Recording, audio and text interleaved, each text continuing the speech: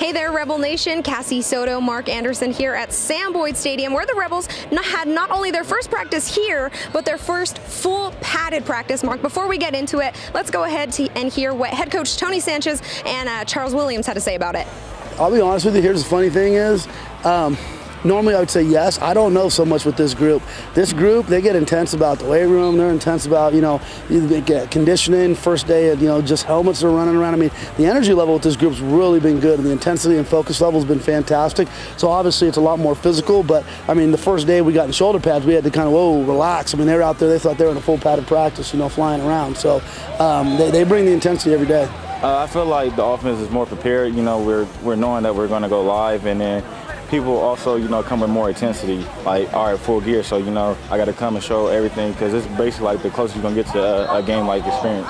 All right, Mark, well, you hear what they had to say. Coach Tony Sanchez saying that the intensity is always there. It's not any different once these guys get full pads on. Is that kind of what you saw? Yeah, it didn't strike me as that different a practice than when I've seen this camp. Now, camp is like, 5 days in? Yeah. So it's not like we're talking a month. But, yeah, they've been pretty intense all practice and all camp. And it seems like a professional type practice in a way. They're going about their business. Guys are doing what they're supposed to do. Well, as far as the guys, anyone you saw in particular, any group that you saw that really stood out to you?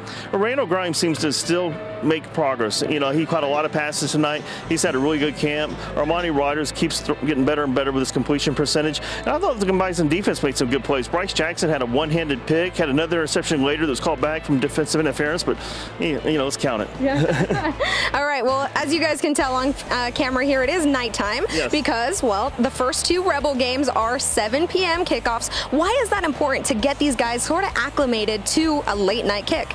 Well, you get the body clock. That's what it is. You get to know how to prepare all day. So I'm sure they didn't just show up tonight and go to practice. They probably went through a whole schedule today about this is what we do at this time, this is what we do at that time, getting ready for when those kickoffs come. And it's pretty humid right now, and this could be a big home field advantage first couple of weeks. It's a little humidity, some heat. All right, well, the heat is not going anywhere anytime soon. Neither is football. We're about 3 weeks away from kickoff. Very first Rebel game, August 31st against Southern Utah. Mark and I will be there, I'm sure, bringing you all the Rebel coverage at reviewjournal.com. For Mark Anderson, I'm Cassie Soto. Thanks for watching.